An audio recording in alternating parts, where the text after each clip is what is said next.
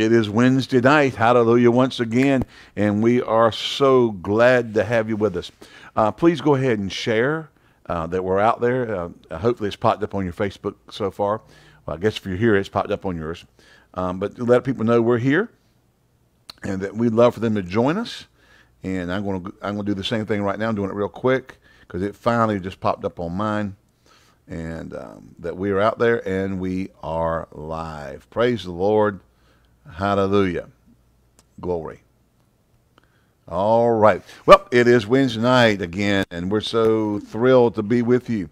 Don't forget that next Wednesday night, September the 1st,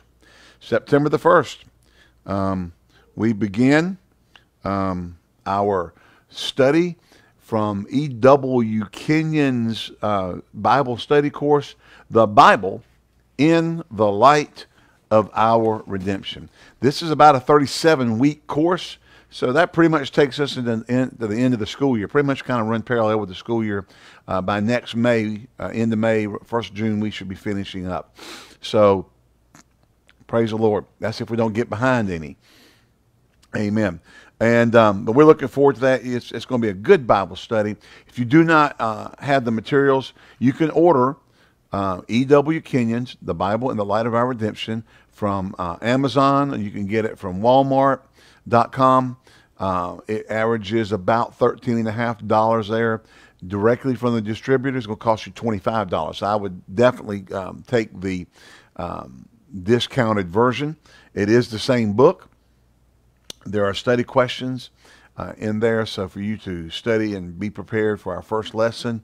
And like I said, Amazon or Walmart usually get to you in a couple of days if you do not have it. The Bible in the Light of Our Redemption by E.W. Kenyon. All righty. So we're going to finish up tonight with the church and her mission. We talked about how the church was established upon New Testament thought along these following lines. One was evangelization. Evangelizing is a central core aspect of the local church. We must evangelize, share Jesus, bring people in to be discipled. Secondly was the unifying of the saints around the doctrine. Well, I guess I should read our main text, hadn't I? Because this is where this came from. Acts 2:42 and 45. Acts 2:42 through 45. And they continued steadfastly in the apostles' doctrine and fellowship, and breaking bread and prayers. And fear came upon every soul, and many signs and wonders were done by the apostles. And all that believed were together, had all things common, and sold their possessions and goods, and parted them to all men, so that as every man had need. Glory to God. All right, so they had evangelizing, sharing the truth with one another and other people. They unified with the saints around the doctrine of the church. There was a unification of the saints around the doctrine of the church. They came to the point that they were steadfast in the apostles' doctrine. 3, fellowship, koinonia, talking about they had a common or shared interest, which is the Lord, not potluck dinner after church on the 5th Sunday, which is fine. That's a get together. But when they talked about fellowship with the early church, they were talking about the fact that they were bonded together by purpose, and that around a singular purpose, and that being Jesus. They participated in daily prayers, and they broke bread together. Praise the Lord. And when we talk about breaking of bread together, we're talking more along the lines of the communion table of the Lord, and not, Zaxby's every day or Chick-fil-A every day. Hallelujah. Which you could get tired of pretty quick. I would. I got some here going, I don't know, I could. All right. Praise the Lord. And glory. So we're going to come to our last point, and if it takes us 15, 20 minutes or 30 minutes, we'll do that. I didn't want to try to cram it in last week in 3 minutes. It just wouldn't have done it justice, okay? So the last point, or the last aspect of the church and its mission, is the powers of the coming world, which were mightily active in the early church. and should be active in the present church. Should be active in the present church. One was healing the sick. Two, the raising of the dead. And three, victory over demonic powers. Glory to God. In other words, a supernatural church, bringing life and deliverance to hurting people. Look with me, if you will, into the 16th chapter of the book of Mark. Mark summarizes, gives his doxology of the ministry of Jesus, with Jesus' final words in Mark. Verse 14 of Mark, as they sat at meat, and upbraided them with their unbelief and hardness of heart, because they believed not them which had seen him after he was risen. Mary. And he wanted to straighten them out. Praise the Lord. And he said unto them, Go ye into all the world, and preach the gospel to every creature. And he that believeth is baptized shall be saved. He that believeth not shall be damned. And these signs shall follow them that believe. Let's stop there for a second. Just underline or mark with your highlighter, them that believe. Because it's so important. And so much of the modern church world wants to relegate what Jesus says after this to the original apostles, to the 11 apostles. But he just got through telling them to go into all the world and preach the gospel to every creature. He that believes and baptized shall be saved. He that believes not shall be damned. And these signs shall follow them that believe. Not the apostles, them that believe. This was a ongoing commission. This was a expanding commission. This was a perpetuating commission for the church. Glory to God. And these signs shall follow them that believe in my name. So Jesus establishes that the authority and the power and the underlying ability of what they're about to do was in his name.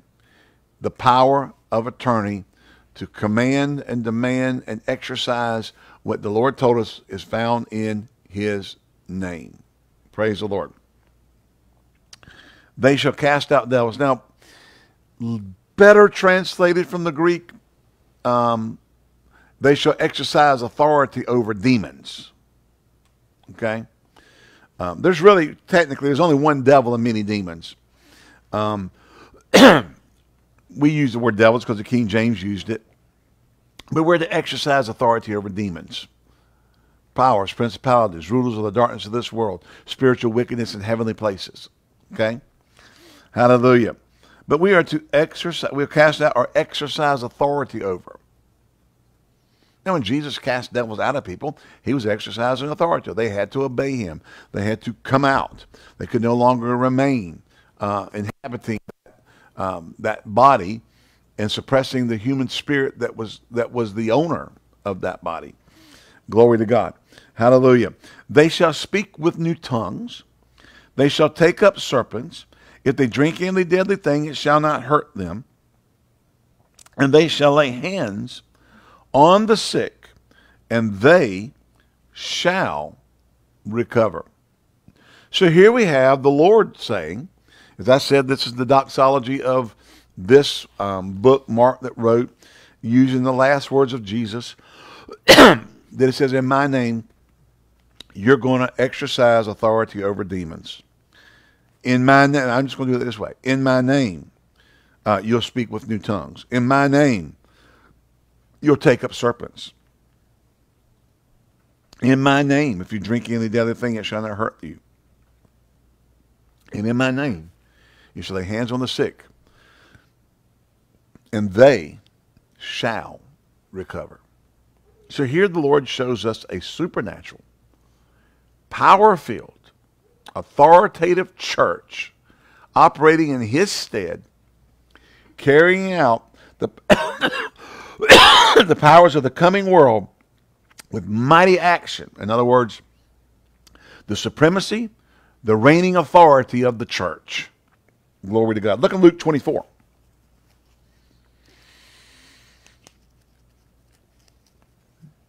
And we can finish reading here in Mark, where it says, So then after the Lord had spoken to them, he was received up into heaven and sat at the right hand of God. And they went forth everywhere, preaching and preached everywhere, the Lord working with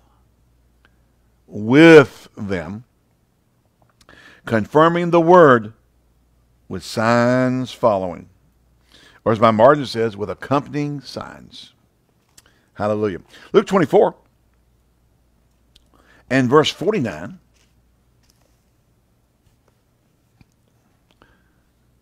He says, And behold, I send the promise of the Father upon you, but tarry in the city of Jerusalem, until you be endued with power from on high. Hallelujah. Wanted the church. Now see, this is where we get into trouble, like with Pentecostals, tarrying for the Holy Ghost.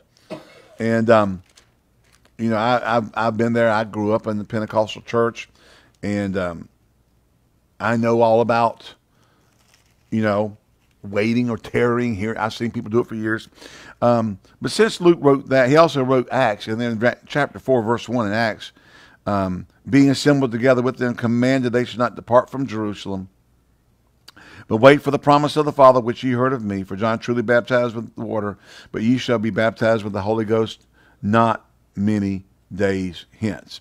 And he goes on down in verse 7, It is not for you to know the times or the seasons which the Father has put into his own power, but ye shall receive power. After that the Holy Ghost is come upon you, and ye shall be witnesses unto me in Jerusalem and Judea and in Samaria and to the uttermost part of the earth. They were to wait until they received the Holy Ghost power coming on them before they became witnesses unto him.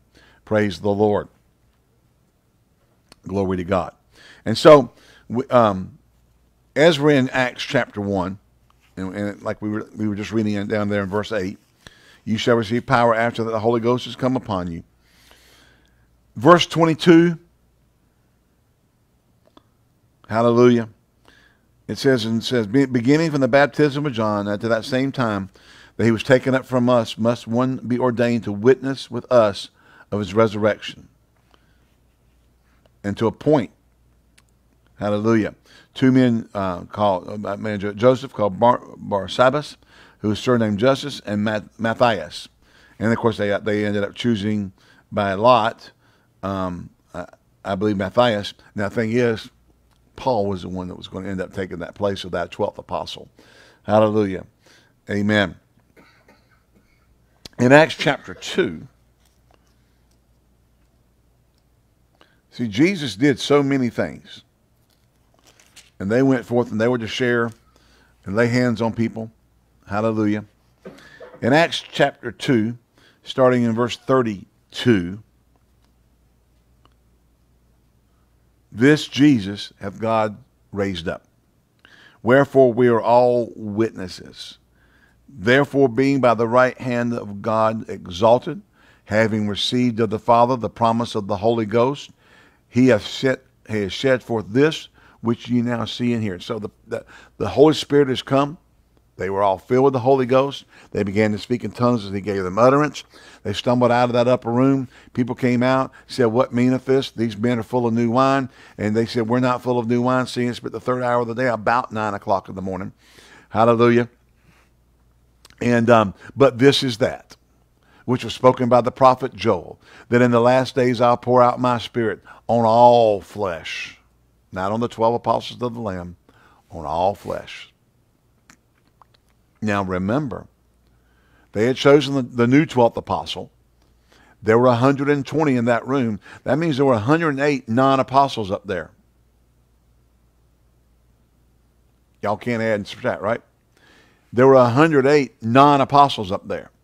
And they all got filled with the Holy Ghost. And they were all speaking in tongues.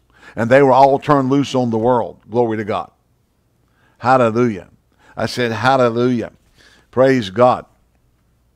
Amen.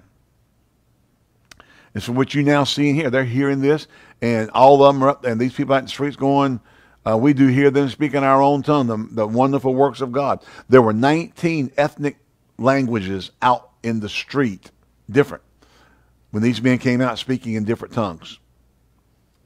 About 3,000 people. Hallelujah. And they all heard in their own tongue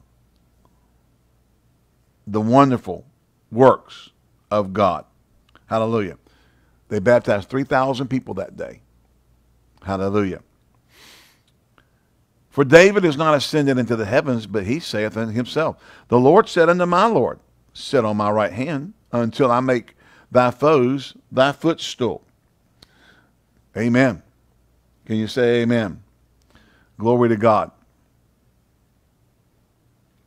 Therefore let it all the house of Israel know assuredly that God hath made the same Jesus whom you crucified, both Lord and Savior and Christ. Now when they heard this, they were pricked in their heart and said to Peter and the rest of the apostles, men and brethren, what shall we do? Hallelujah. They had to get saved. Repent and be baptized, everyone in the name of the Lord Jesus, and you and your house shall be saved. Glory to God. And receive the gift of the Holy Ghost. Everyone get them baptized in the Holy Ghost, speaking in tongues too. Praise God. Next chapter, 3, verses 15 and 16.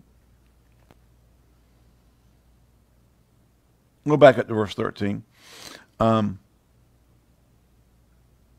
Back up in 12. And when Peter saw it, he answered the people, ye men of Israel, why marvel ye at this? Or why look you so earnestly on us, as though by our own power or holiness we've made this man to walk? Now remember, they went to the gate called Beautiful. As they passed by, he cried out to them, and Peter, they said, silver and gold have we none, but what such as we have give I thee. Rise up and walk. He got up and walked. And then they're continuing on talking about this. And they said, why do you think by our power or holiness this happened? The God of Abraham and of Isaac and of Jacob, the God of our fathers, hath glorified his son Jesus, whom you delivered up and denied him in the presence of Pilate when he was determined to let him go. But you denied the Holy One and the just, and desired a murderer to be granted unto you, and killed the Prince of Life, whom God hath raised from the dead, whereof we are witnesses. And his name, through faith in his name, hath made this man strong, whom you see and know, yea, the faith which is by him hath given him this perfect soundness in the presence of you all. So here we have mighty signs being demonstrated on the basis of the resurrection of Christ. And so the early church they weren't timid at all to proclaim the miraculous power of God. They weren't ashamed of it. They were not ashamed of the gospel of Christ. They were not ashamed of anything. They were bold with the truth. Can you say amen? They were bold with Christ. There was no shame. They were laying hands on the sick. They were speaking to crippled people. Glory to God. Miracles were happening. I mean, right out the gate, as we kind of say. I mean, it wasn't the thing that built, man, they opened the floodgates and went out and boom. Jesus had trained them for 3 years, or 3.5 years, for this moment, to turn them loose on the earth, to go and preach the gospel to every creature, to be bearers of good tidings, to be in the church age, which we are in the church age, bearers of the wondrous, working, miraculous power of God to touch humanity and to set them free from sickness and disease and poverty and calamity and all sorts of destruction. The church has to be like the Acts church, which we are really still the Acts church. A friend of mine a number of years ago had a teaching series or sermon on Acts 29. Well, there's only 28 chapters in the book of Acts in the Bible. We're in Acts 29. Hallelujah. We are in Acts 29. We are continuing to carry out the commission of the church, which has not been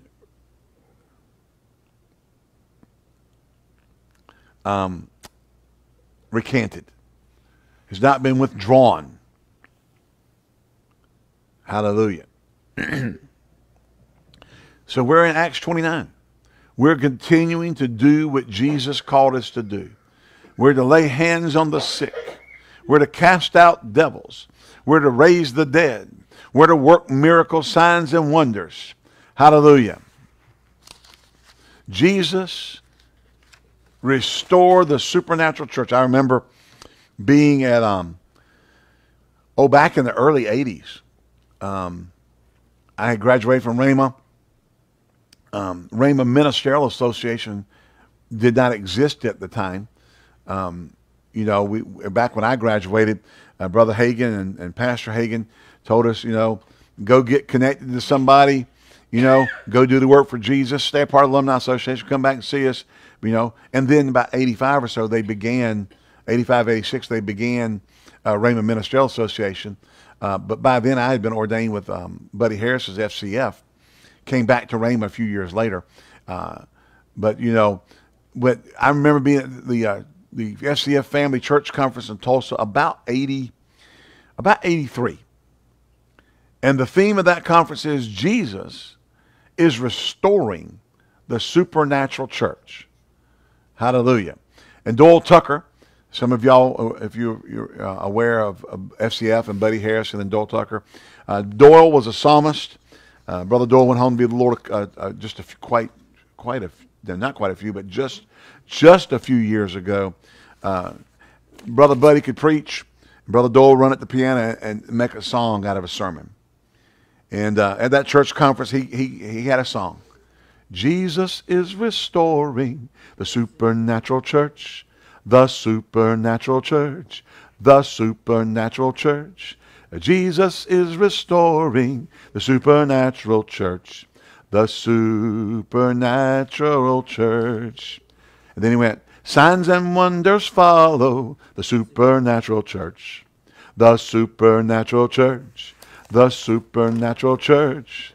Signs and wonders follow the supernatural church, the supernatural church. And I'm sure there's other lyrics to that song that I've forgotten because I don't have a copy of it anywhere. But Jesus will and is restoring the supernatural church where we will allow him to. See, God wants the supernatural church. Amen. If Jesus gave a commission that it was going to be necessary to have signs and wonders following them as they preached the word, we are not better than the early apostles. We need signs and wonders following us to build and establish the church. The church. It is a supernatural church. If we simply try to convince or persuade men mentally to come into the kingdom of God, we will get a lot of conversions, mental assent.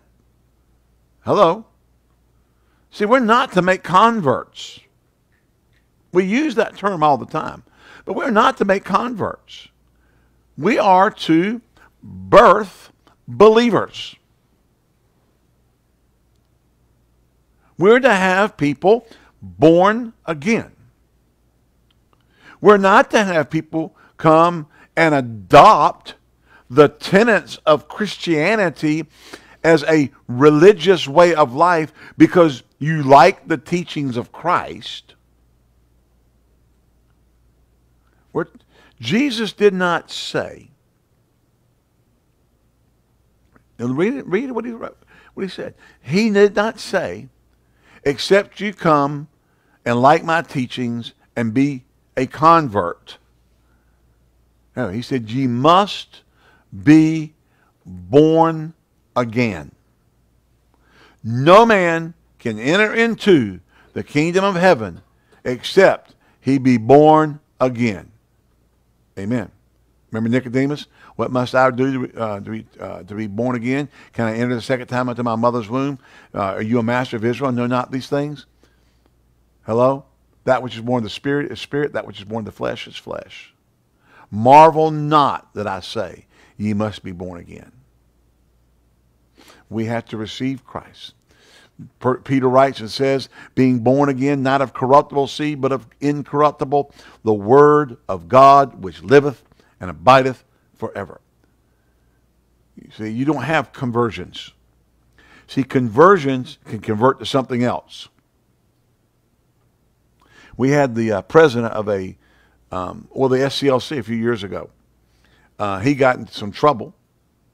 I forgot it was moral or financial or something, and he basically got let go from his position. And it wasn't long after that he had converted to Nation of Islam or Muslim, being a Muslim, something completely anti-Christ. He had converted. Well, he wasn't born again in the first place. He may have adopted the teachings of Christ. He may have been able to quote Scripture. But you must be born again. Or as I think one preacher used to say, born again. With a D. Born again. Hallelujah. Yeah. Hallelujah. Praise God. And so we're looking at here. We're over in here, and they killed the Prince of Life, but they said God raised him from the dead. And that man was healed because Jesus had been raised from the dead. And it was through his name. It wasn't them. The apostles, Peter and John that were involved in this, said it wasn't us. They didn't say because we're apostles this happened. They said by some power that we have, or by some holiness that we have. This happened because of faith. The faith that is by him. Amen. Glory to God. Can you say glory to God? The 4th chapter down here. Well, let's look back up here. Now remember, when the chief priests and elders found out about this, they brought him in. They would have a questioning session. Why? I mean, you can't be out here healing people in this name of this Jesus. We can't have that. Well, that messes with our power structure. I mean, we got a gig going on over here. You know, you're messing with our gig. And they were threatened and charged and commanded in verse 18 not to speak at all nor teach in the name of Jesus. Now, remember what Jesus said? Go into all the world, and in my name you should do all this. Remember? And they came in. What's the first thing they do? You try to shut down using the name. Why? Because that's where the power is. And these men are influenced by demons. But they're the Sanhedrin. I don't care. They're influenced by demons. But Peter and John answered and said to them, whether it's right in the sight of God to hearken unto you more than unto God, judge you. For we cannot but speak the things which we have seen and heard. So when they had further threatened them, they let them go, finding nothing how they might punish them, because all the people glorified God for what was done. For the man was above 40 years old in whom this miracle of healing was showed. And being let go, they went to their own company. Man, we got to have a company of believers. We have to have a band of believers. Hallelujah. Glory to God. That stand together, that stand in faith, that are full of the faith and the Holy Ghost, who are looking for signs, wonders, and miracles. Glory to God. Hallelujah. Can you say amen? Who want to be used of God, who are committed to obeying the Spirit of the living God. And they went to that company of believers. They went to their band of believers. That's a song by Shekinah Glory. If you've never heard it, bless your heart, you've missed something. Glory. I just found out recently, I did not know this, way back in the late 70s at Buddy and Pat's church, Buddy and Pat Harrison, someone wrote that song out of a meeting Band of Believers and the Shekinah Glory recorded it. And that's what launched their ministry. That song is what is the earmark of Shekinah Glory. I don't care where they go or where they sing. 95% of the time, the pastor, if they haven't done it during the 2, 3, 4 day meeting, will say, before we go, you got to sing it. And they got to sing Band of Believers. Pastor Hagen won't let them walk out the door without singing Band of Believers. I got news for you. For years, the same thing with me. I won't let them leave. They got to sing Band of Believers. I don't care if everybody's in the parking lot. You got to sing it before we leave. Hallelujah. They went to their own company. Hallelujah. And reported all that the chief priests and elders had done unto them, or said unto them. And when they heard that, they said, oh, God, what are we going to do? We've been told we can't say that. Oh, Lord, what are we going to do? They threatened them. They told them, no, don't say Jesus' name. When they heard it, they lifted up their voice with one accord and said, now, Lord, or said, Lord, thou art God, which made heaven and earth and the sea and all that in them is, who by the mouth of thy servant David hath said, why did the heathen rage and the people imagine vain things? The kings of the earth stood up, and the rulers were gathered together against the Lord and against his Christ. For of a truth, against thy holy child Jesus, whom thou hast anointed, both Herod and Pontius Pilate, with the Gentiles and the people of Israel were gathered together, for to do whatsoever thy hand and thy counsel determined before to be done. In other words, everything, Jesus had to follow out God's plan in order for redemption to take place. And now, Lord, behold their threatenings. They were straitly charged.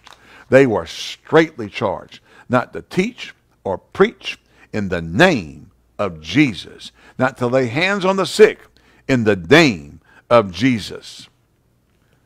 Behold their threatenings, and grant unto thy servants that with all boldness we might speak thy word, by stretching forth thine hand to heal, and that signs and wonders might be done by the name of thy holy child Jesus. They said they told us not to preach or teach or heal in the name. We're saying give us boldness and stretch forth your hand and heal in the name of the holy child Jesus. They're going to say forget them. You know, they can go take a long walk off a short cliff. Praise God. And when they had prayed, the place was shaken where they were assembled together, and they were all filled with the Holy Ghost and spake the word of God with boldness. Now, filled, they were refilled. They'd already been filled earlier. They got filled again. Got a whole fresh infilling. Oh, look at verse 33. And with great power gave the apostles witness of the resurrection of the Lord Jesus, and great grace was upon them all. Man, that church was like, we know the key. Now the world is telling us to shut up and sit down. The world is telling us that we are, I'm sure they're going to come up with a term, Christogenic. You know? You people are Christogenic. You're always trying to shove Jesus down our throat. No. We're trying to snatch the devil out of you. Get you free. Hallelujah. Well, we don't like that. Well, that's that devil in you talking. Amen. And we got to be bold like Moses and Aaron with Aaron's rod. Throw it down, let it become a serpent. Let the world throw their rods down and watch Aaron's rod eat them up. Amen. Let them challenge us on every turn, and we just stand in the greater power and watch God overcome them. He called hell to fall from the sky and burn on the ground as fire. Glory to God. The death angel came when the blood was over them and the Lamb was in them. They were passed by. There has to be a restoration of the supernatural power and anointing of God in the church if we are going to challenge this age of people we're living in. We got millennials. I don't even know what they call the group after the millennials. You know, do we have a name for them? Gen Z and Gen Z. All right? They don't know if they're a boy or a girl. They don't know if they're coming or going. They don't know who they are in any way, shape, or form. But you know what? It's because they're searching for a significance. They're searching for an answer, and no one has given them the answer, because your answer is not in the carnality of the flesh. Your answer is not found in being a girl if you're a boy and being a boy if you're a girl. The answer is not in not being able to identify who you are. The answer is not in bolting up, cutting up, emaciating enough. I'm telling you, the answer is found in the fact that you are a spirit being and you are lost without hope, without God in this world until you are born again. And the church is walking around with this wimpy junk, and we've got skinny jean, bedhead, tunic wearing pastors trying to be cool, and there's no power and there's no authority and there's no Holy Ghost and demonstration that is setting the captives free, that's raising up those that are bound and liberating them through the power of God. And Jesus has called us to be a supernatural church, that when men and women are bound, they can be set free. When they are sick, they can be healed. When they are broke, they can be rich. When they are walking around without any answers to life, they find their significance and find their identity, and not who they are in the flesh, but they find it in Christ Jesus. Glory to God, that now that they are in Him, they are an heir of God and a joint heir with Christ. Glory to God. We need to have that restoration of the power and glory of God in the church, so that it burns with His power and His majesty and the yoke destroying, burden removing power of God that any human can walk into and walk out of liberated. Hallelujah. Now, I don't usually preach on Wednesday nights. Hallelujah. Somebody say glory. Glory. I don't know. We need an emoticon where you can run around the room, so I know people are out running around their rooms at home. Hallelujah. Praise God. Look over into Acts chapter 5,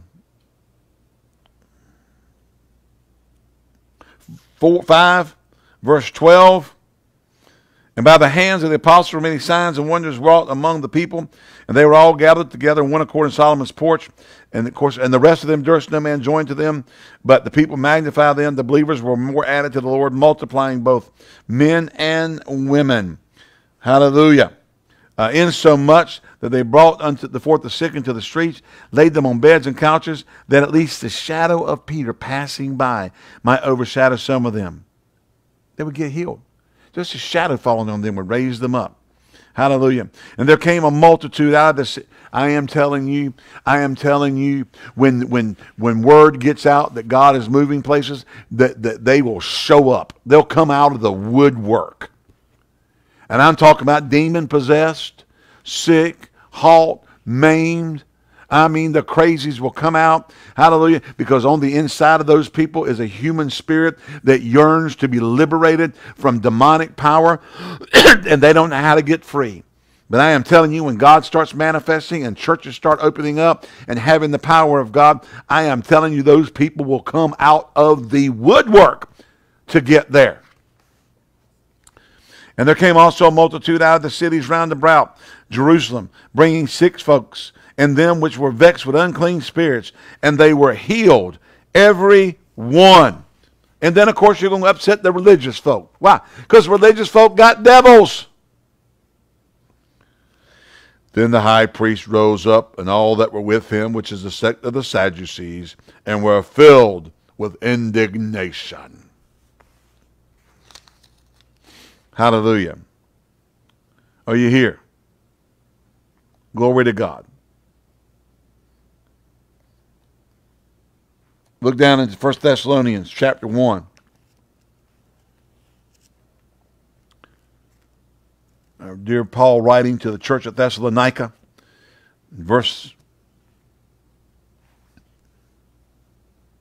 4, since we heard of your faith in Christ Jesus and the love which you had to all the saints, for the hope which is laid up for you in heaven, whereof you heard before in the word of the truth of the gospel. That is Colossians. I'm thinking, that don't sound right. Went one flip too far. There we go. This makes more sense. 1 Thessalonians 1:5. For our gospel came not only to you in word only, but also in power, and in the Holy Ghost, and in much assurance, as you know what manner of men we were among you for your sake. And ye became followers of us and of the Lord, having received the word in much affliction with joy in the Holy Ghost. Notice he said that the word we brought was not only in word. Now, we call ourselves word churches, word of faith, We just need the word. No, we don't. We need the word. The word is the foundation. The word is the standard. The word articulates the will of God. It articulates the parameters of things going on. But Paul said it was not just the word only, but also in power and in the Holy Ghost and in much assurance. They went everywhere preaching the word, the Lord working with them, confirming the word with signs following. Glory to God. I said with signs following.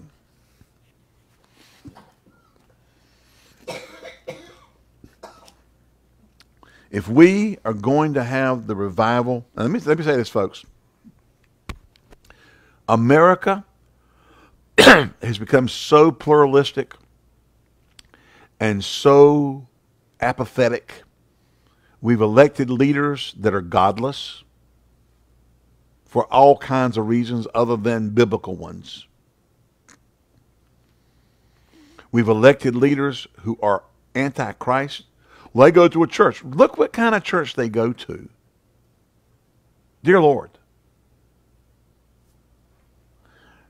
And we wonder why they light the White House up with the colors of gays because the Supreme Court ruled gay marriage was okay. Celebrating perversion. We had elected leaders fight to kill babies in the womb. And we wonder why there's an apathetic church. We had a president say recently, not the current president or the one before that America is a pluralistic nation. See, when the church elects people to rule who are anti-Christ, there's a price to pay. There is revival going on in the world. There are places in Africa and in South America, and that I'm talking huge moves of God. One place in Africa, Pastor Hagen went just a few short years ago, and the official estimate was between 1 and 2 million people because they didn't want to be evangelistically speaking. I know the missionary who kind of headed that thing up. He said there was really between 3 and 5 million people. We just don't use that term because we don't want people questioning and making, trying to prove that we didn't have that many, and us having to fight that. Easily can prove they had 1 to 2 billion. But he said really there was between 3 and 5 for a meeting, standing outside under joined carport shelters that is an outdoor stand-up church, and 3 to 5 million people. That's revival. That's a move of God. Hello? In America, sometimes you can get 3 to 5 people to show up. You're doing good. But fear not. I said, fear not. Because I am telling you, the seed sung by this nation, God will honor. Hello? And there is a remnant. There is a remnant that have not bowed their knee to Baal, that have refused to compromise to a worldly, watered-down message that's being held in reserve for such a time as this to be released by the Spirit of God on this nation and bring reviving and a move of God to America that will that will rival anything we've ever seen. Smith Wigglesworth prophesied that there will be a move of the word, of the word and of the Spirit after the healing revival. He said, but then there'll be another revival that'll be the blending of the two that will come to America. It's coming. And there are people who are willing to stand up and be counted as believers on the Lord Jesus Christ. Acts chapter 2, verse 3. How shall we escape if we neglect so great salvation, which at the first began to be spoken by the Lord, and confirmed unto us that heard him? God also bearing them witness, both with signs and wonders and divers miracles and gifts of the Holy Ghost according to his will. Signs, wonders, and gifts of the Holy Ghost. Get ready. We might have to adopt that song by the Temptations. Ah, get ready, because here we come. Amen. We're on our way. Get ready, because here we come. Yeah. On our way, get ready, because here we come. Never seen a move of God the way that we will. It's all right.